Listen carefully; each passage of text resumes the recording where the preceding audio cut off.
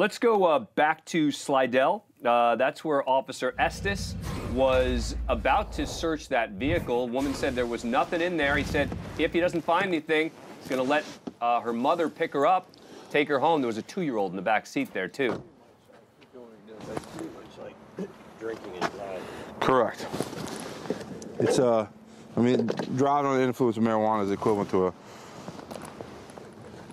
driving under the influence of alcohol. I mean, you're still under the influence. It's a little bit more difficult process as far as determining it.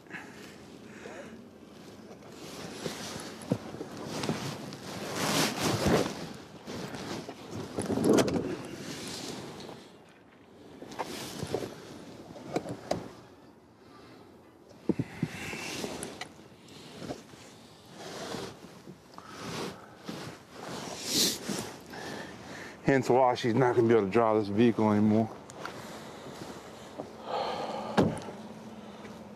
Was she able to get in touch with somebody?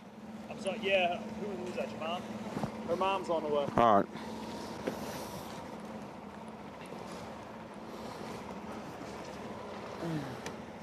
You understand it's a big deal to be driving under the influence of marijuana with a child in the car. Yes, sir. I mean, that's a DWI. You understand that?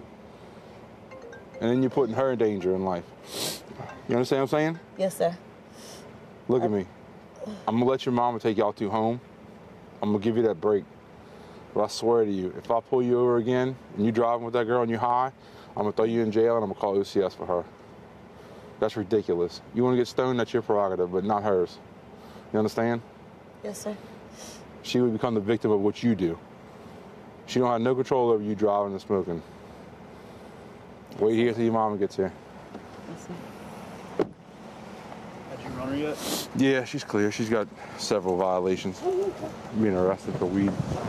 Here's your driver's license. It's freezing, dude. It's cold out.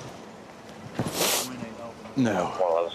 So, basically what we're gonna do is we're gonna let her mom come pick her up, give her a ride home. They can come back and get the vehicle later. And that way her child don't have to sit out here in the cold and all that. She's not driving under the influence of marijuana. You heard him make a reference there to CS. That's child services. That's a serious threat. And as you've seen on this program, these officers do encounter the same people again sometimes. Let's all hope that does not happen here.